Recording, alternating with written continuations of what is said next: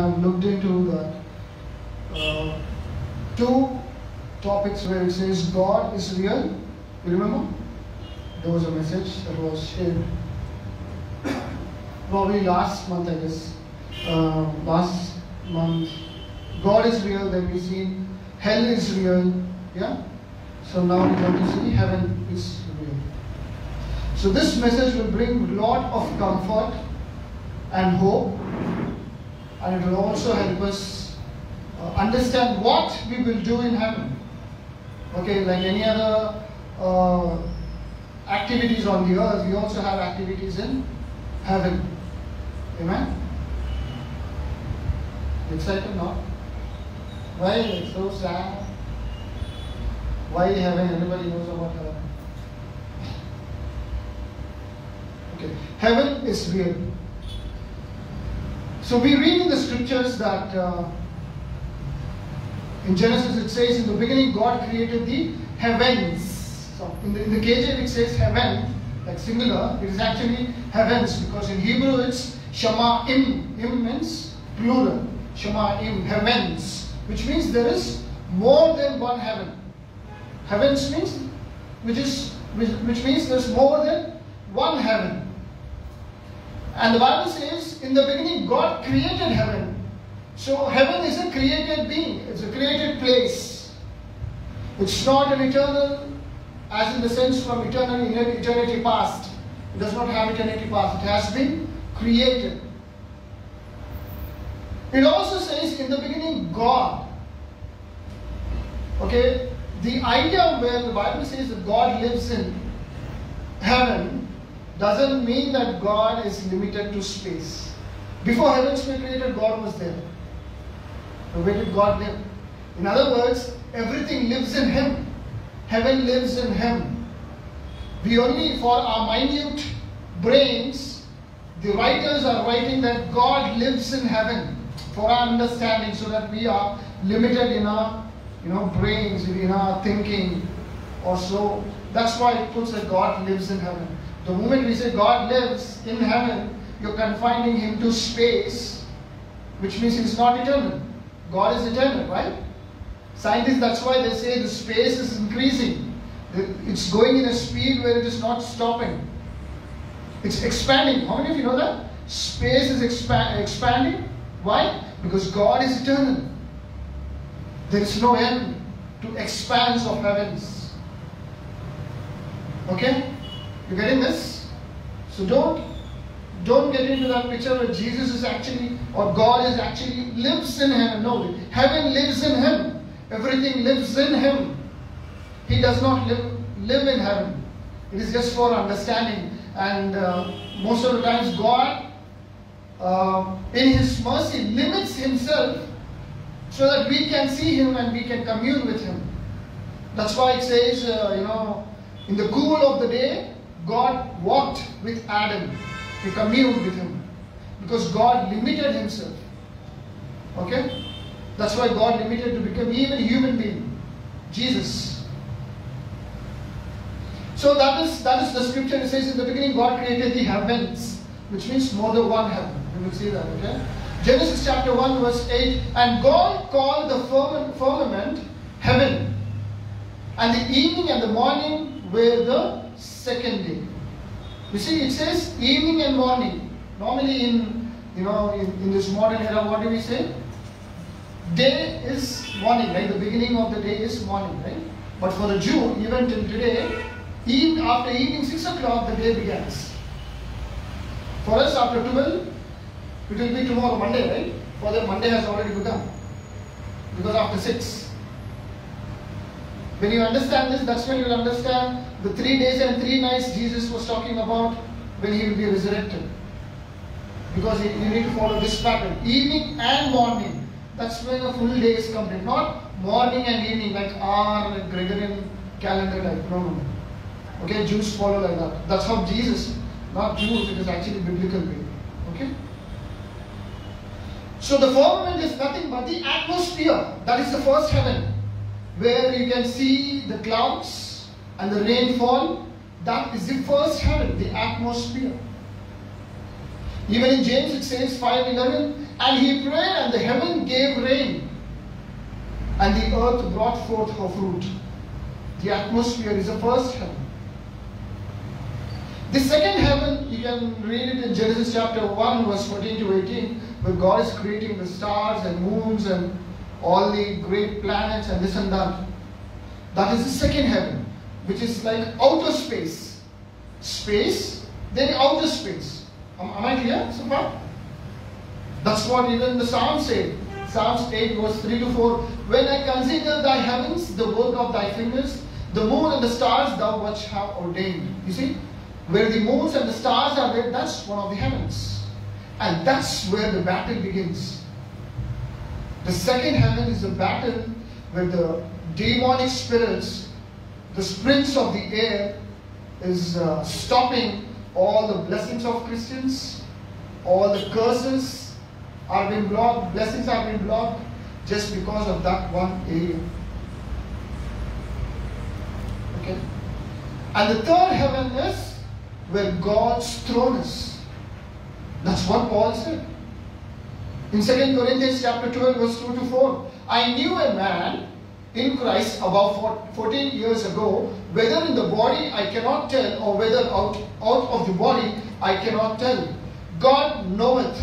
Such an one got up to the third heaven. You see? Got it? 3 heavens. He's saying third heaven, which means we have second and first, right? That's when third comes. And I knew such a man, whether in the body or out of the body I cannot tell. God knoweth how that he was caught up into paradise. Now that third heaven is known as paradise.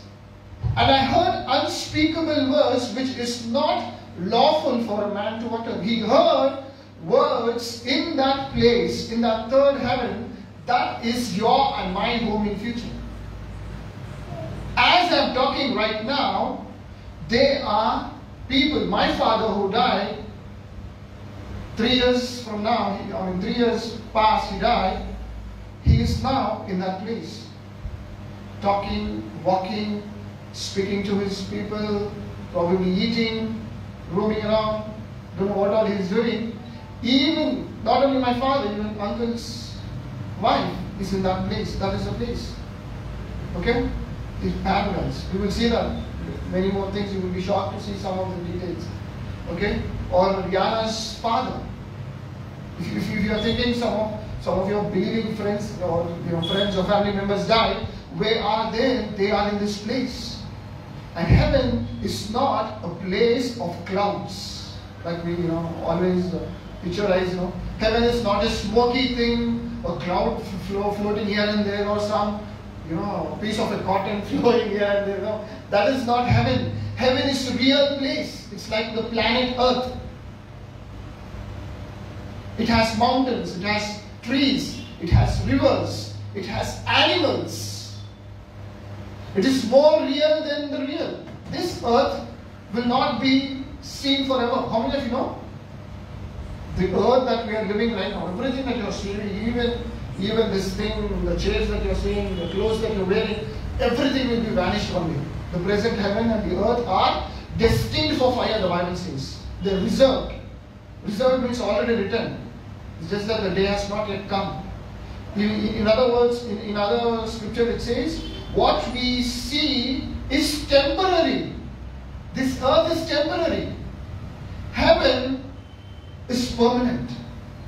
That we are not able to see right now because we are living in this temporary world. Once this is moved, we will see the permanent world. Amen? Amen? Wait, what happened? Don't want to go to heaven? Want to settle here? Now I just put those pictures, don't think that is the heaven, just to bring that feeling. Okay? Isaiah. Now, heaven has a location. Like I said, heaven is a real place. Like you can feel everything. Heaven, you can feel things there. Okay? And this location is in the north. Did I say it right? Huh? Heaven is in the north. Okay? That's what the Bible says. Okay? It says, Isaiah 14, right? The fall of the Lucifer, it says, how art thou from heaven, O Lucifer, son of the morning? How art thou cut to the ground, which didst weaken the nations? For thou hast said in thine heart, I will ascend into heaven. I will exalt my throne above the stars of God. I will sit also upon the mount of the congregation in the sides of the north. You see? Why north? Because that's where God is, dwells. That's where He dwells. The throne of God is on the north. Still not yet convinced? Another one. Psalms chapter 75 verse 6 to 7, it says, for promotion does not come neither from east, nor from the west, nor from the south, but God is the judge. You see, one of the things is saying, promotion does not come from east, west, nor from south. What is missing there? Why? Why did He not mention north? Because it comes from north, comes from Lord. So, God is the one who gives promotions, right? So that's why He does not mention the north, because God is at the north. So heaven as a location.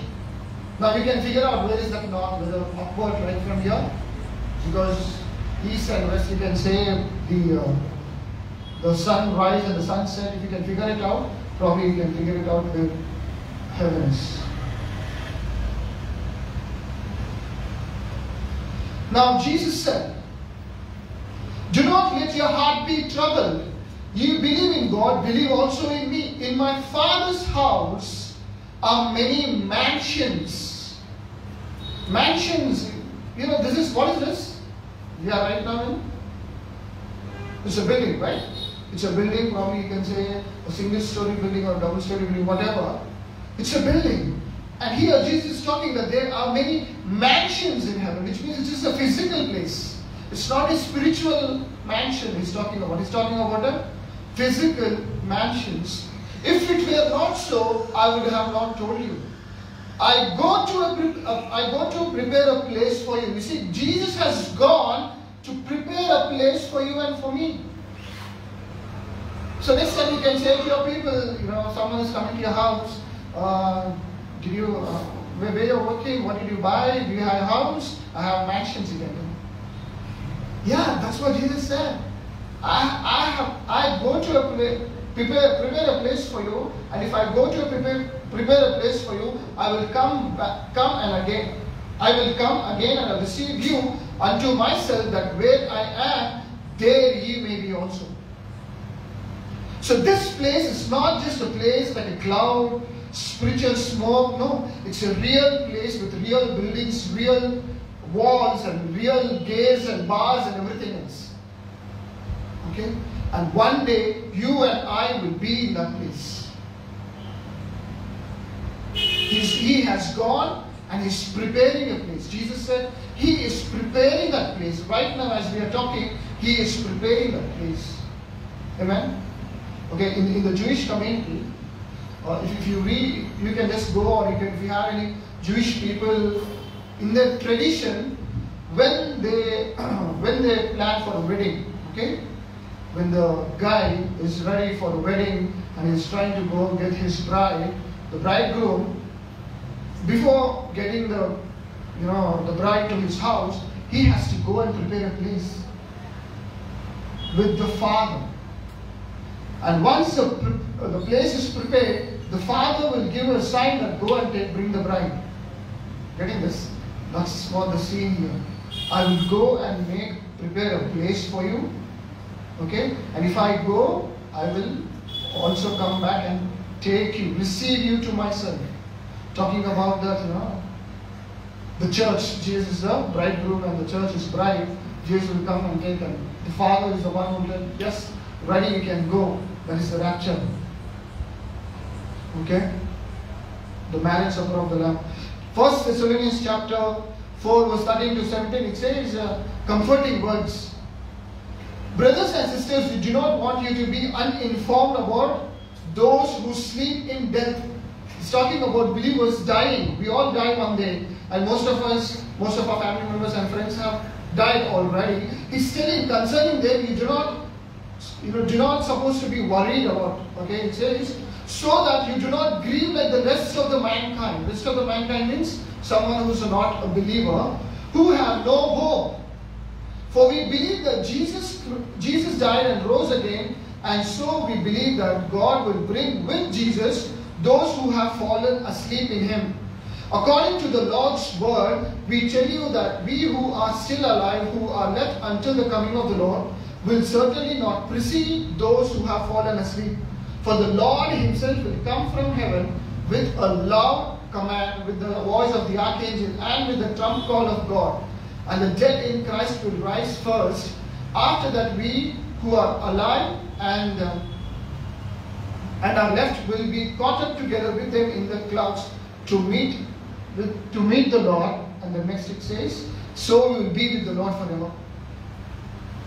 So he's telling people who has already died. If you know people who are died, Christians who died, and you have grieved that you are not able to see them, the Bible says you're not supposed to grieve so much, because you will see them face to face as you did, while you were on this earth. And that day is coming when Jesus will return to this earth. We will see them face to face. Even in future, maybe some of our family members might die. Okay, keep this in mind. Don't just think, get into depression and cry, why did God do this? No, they have taken them to a better place. And we will join them. Yeah? Earth is not the final destination of Christians. The final destination is heaven. So we are preparing. So that's what it says. Do not grieve like them. Do not be in pain with people who do not know Jesus. This is what Abraham said. By faith, Abraham, when he was called to go into a place which he should after receive for an inheritance, obeyed, and he went out not knowing whither he went.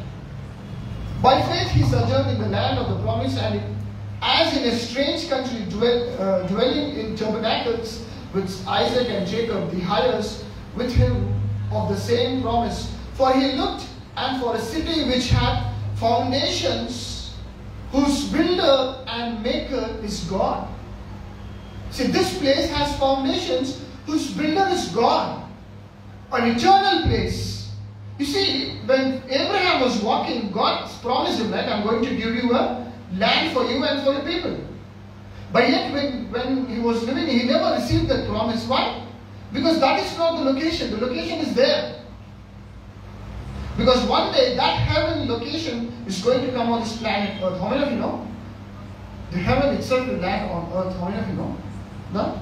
Jesus will rule for 1,000 years and we will rule with him.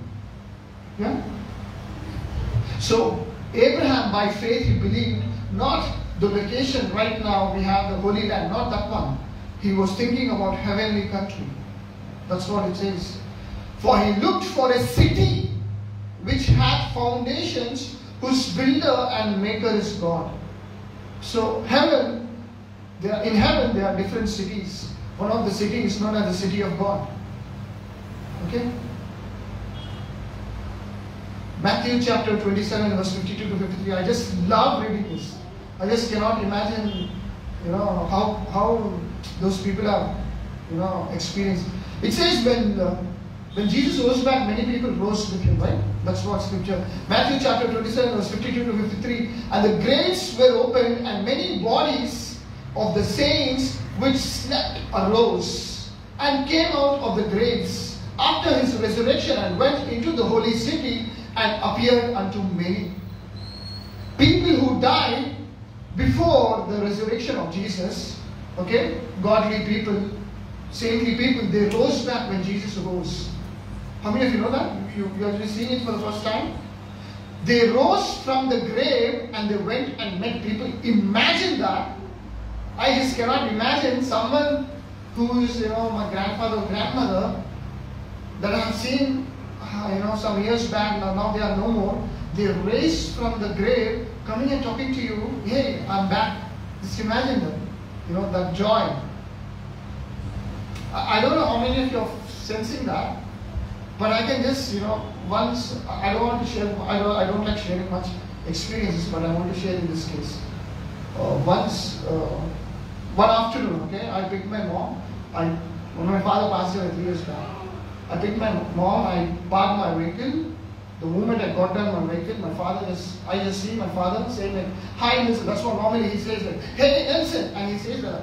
"Hey Nelson," and he says, and he keeps walking like that. And I've seen him come like this and he just vanished off like that. Okay? So that was one of the experiences I'm telling you.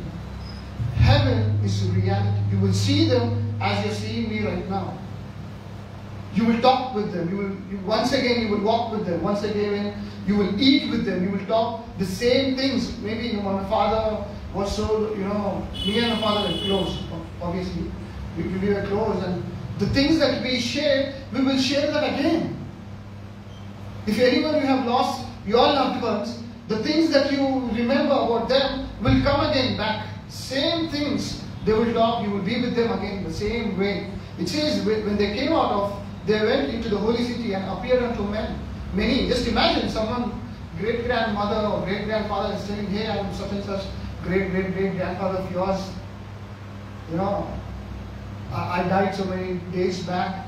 You're my grandson." Just imagine they're coming and introducing to you, themselves to you. How will that will just blow your mind, right?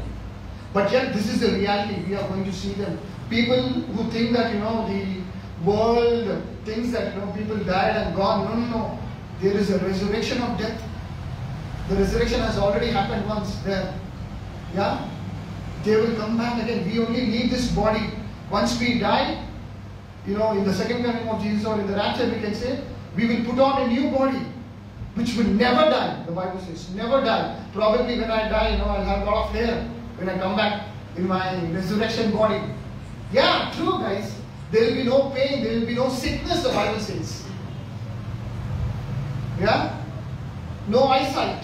Even eyesight will be gone. Everything will be restored as God intended from the beginning of the creation. No sin, like Sam was telling, no sin, no death, no pain. You will never see hospitals in heaven. No funerals in heaven. No cemeteries, graveyards, nothing. Nothing, no pain. Even if you go and, let's say, even if you go and fall off somewhere, that will not hurt you. Yeah, that is true. This is not supernatural. This is a common thing. It is a common thing for a believer. So in heaven we have angels. Right now as we are talking, there are angels. In 1 Kings chapter 22 verse 19, and he said, "Hear thou therefore the word of the Lord. I saw the Lord sitting on his throne, and all the hosts of heaven standing by him on right hand and on the left." You see, as we are talking, there are angels. Heaven is full of angels, innumerably. In other words, we cannot count them. We cannot count those angels. There are so many of them, the Bible says. And most of the angels have been assigned to each one of us. How many of you know?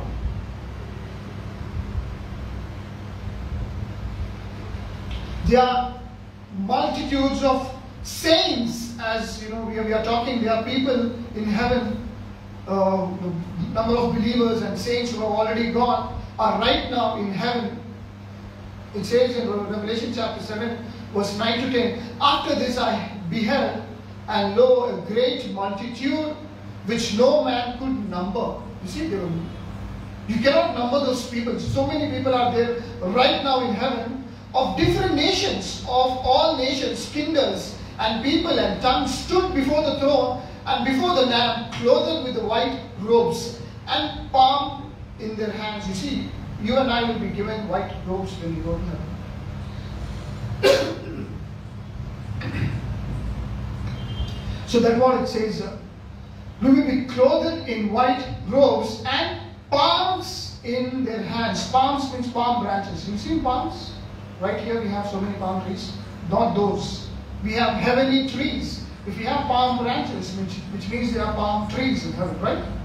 So which means there are trees in heaven. They are physical. It's a physical place, guys. It's not something like a cloudy, clouds everywhere, angels are sitting and playing harps. No, no, no. It's a real place. Heaven is a real place. And they cried and cried with a loud voice, saying, salvation to our God which sitteth upon the throne and unto the Lamb. You see? Right now as we are talking, there are people, millions of people, billions, probably trillions, who have died and gone before us, are right now in front of the throne worshipping God. And they're having a great time, better than us. What is that? Chariot. Yeah, chariot of fire and fire, you can say, fiery horses. So we have animals which are fiery, horses which are fiery. In heaven, we have horses which of fire. Can you imagine? Can you imagine Brother Elia riding those, fiery horses? Brother Sam and Joel, probably Sucharitra, even more faster than them. Yeah? And it came to pass as they still went on and talked, and behold, there appeared a chariot of fire. Chariot of fire, can you imagine? Chariot of fire. And horses of fire, and parted them asunder, and Elijah went up by a whirlwind into heaven. You see, it went into heaven. So they are, animals, probably horses, maybe different animals. In this case, we can see horses which full of fire, fiery horses. Fiery horses, just imagine. Now this is not, I'm not trying to bring you Hollywood movie here, trying to show some animations, but these are true. Another scenario, okay? How many of you know what is this?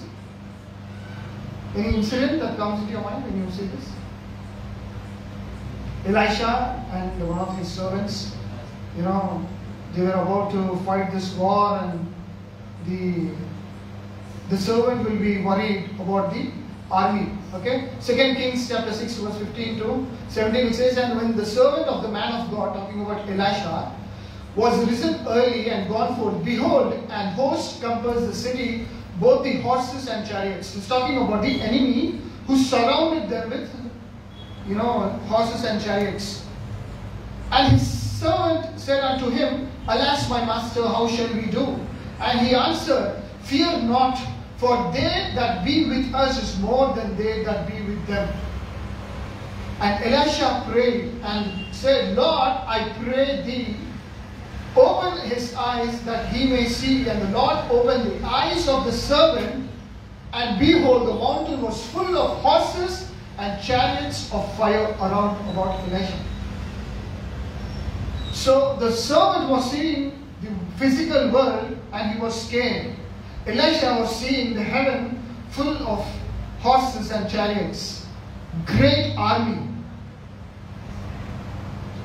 Okay? So looking at that, they got emboldened. So heaven is full of horses and chariots. Probably you and I one day will be traveling in chariots maybe. We don't know. But that's the mode of, what you can say, travel there. There are many actually. If you read Ezekiel, if you read Ezekiel, if you read Revelations, the different kinds of horses that is mentioned, right? Pale horses, red horses, different kinds of horses, black horses. Okay. Now you can say, that is just what you can say, allegory or something like that. Type of trying to explain something. Yes, in one sense, but in another sense, there are horses. Jesus himself will come on a riding on a horse. Yeah.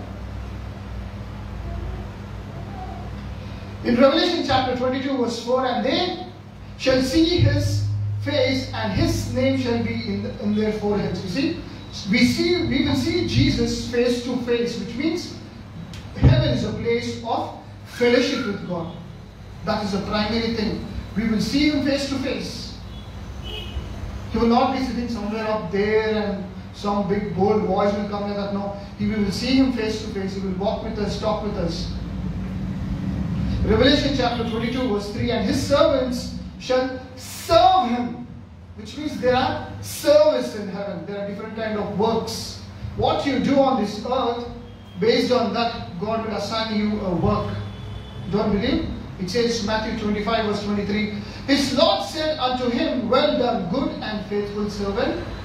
Thou hast been faithful over few things. I will make thee ruler over many things. Enter thou into the joy of the Lord. You see? Why? Because you have performed well here, God will give you responsibilities in heaven relating to His kingdom. So that's why it says we got to be faithful in the finances that we deal with, the things that we deal on this earth. Based on that, God will give you jobs in heaven. Luke chapter 19 verse 17, it says, And he said unto him, Well thou good servant, because thou hast been faithful in very little, have thou authority over 10 cities. You see, he was faithful in very little things, and God is giving you, He's making them ruler over many cities. Which means we will rule with God. One of the activities that we do is we will rule and reign with Christ. That's what the Bible says. In the 1,000 years, what is going to happen, we will going to rule. Me and Sam was talking when his mom was admitted, how pathetic the condition was. The hospital, even to take the stretcher, to give the stretcher, they were taking the phone as a deposit. Imagine to give a stretcher. Even they're not even giving the gown what they wear, right? Gown, is that right? In the operation theatre, they put a gown before they're operating. Even that is not provided. They're not providing that. Everything has to be brought by yourself. Even after the operation is done, the surgery is done, normally they only shift you, right, to the ward. We should only go and take. Such pathetic conditions. We were thinking that, who will set all these things right? Only at the coming of Jesus.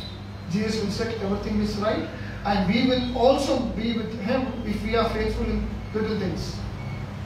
Whether it is our job and this and that, if we are faithful in that, God will restore everything through us. The corruption will be gone. No pain, no corruption, no sin when Jesus enters. Revelation chapter 5 verse 10, And hath made us unto our God kings and priests, and we shall reign on the earth. You see? Reign on the earth. Not heaven is talking about 1,000 years here. Reign on earth. We will rule the earth with Jesus. And that's when everything will set right. The corruption will be moved. Revelation chapter 2 verse 17, He that hath an ear, let him hear what the Spirit says to the churches. To him that overcometh, I will give them to eat the hidden manna. Eat the hidden manna, which means there is food in heaven. How many of you know? There is food in heaven. Yeah? No, you're not excited about food? You like fasting? You like fasting or what? Not excited about food?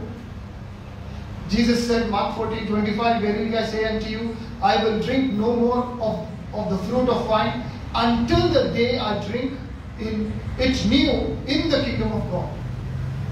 You see? We have eating and drinking in heaven. Yeah? So don't think that we will not be hungry. It's not like hungry in the sense that we will crave, but it is a fellowship kind of eating. Okay? So that was my last verse. So that's what Jesus reminded us, that God lives in heaven, and that is our home. Even in the prayer, Jesus said, right? Our Father, who is in heaven. Who is in heaven doesn't mean that He's limited to the space. He limits Himself so that He can commune with us.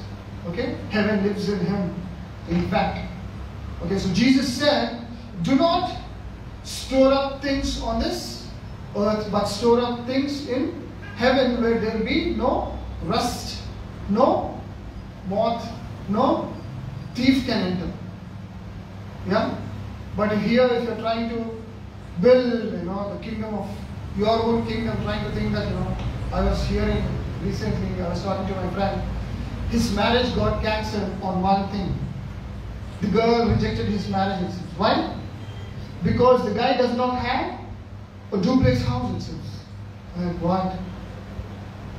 The girl has duplex house. She rejected the marriage, the guy, because the guy does not have a duplex house. He has an own house but does not have a duplex house. Why? Because their heart is set on this earthly treasures. God is telling we need to set our hearts on heavenly things, right? The Bible says we are strangers here. Our citizenship is in heaven. The moment you think all about this world is because your heart is not set in heaven. Amen? Amen? How many of you are excited? Do you want to go to heaven? Amen? No? Do you want to go to heaven? You want to settle here? Which means if you want to go to heaven, means you have to die first, right? You're willing to die? So heaven is a place. Right now, as we are talking, Jesus is there. Our friends and family members who passed before us are there right now, talking and moving around. They are having a great time. Only we are the people suffering here. Okay? And God is expecting each one of us to be there. Amen? Amen? So let's bow down and we'll thank God. I'm not doing well, but growth is going on. Okay. Father, we thank you, Lord, for this wonderful time that you've given us. We thank you, Lord, for helping us to look into your scriptures about Jesus and to see what heaven is all about, oh Father. Help us, oh Father, prepare ourselves, oh Father, God, Lord, to see you to meet you and to see you there, oh Father, God, Lord Jesus. I pray that you will, oh Father, bring this comfort into our hearts and minds, oh Father, that this earth is not the destiny, oh Father. This is not the last. For you have prepared heaven for us. We thank you that you have already gone to this place and have prepared this place and you are preparing things for us, oh Father. We thank you for that. We pray, help us, oh Father, to wait for you and to believe and to take comfort in thy words when you said that you were going to come back and take us to that place. Help us not only to come to that place, but help us to prepare others also, Father, and to take this message of the gospel of God to people who do not know you, O God. We pray that you will, O Father, deliver people, O Father, Lord Jesus, from every bondage, O God, every kind of disturbances and every kind of doubts, O Father, God, Lord. I pray that you will, O Father, bring them this hope of eternal life, of heaven, O Lord, of you, O Lord Jesus. In Jesus' mighty name I pray. Amen.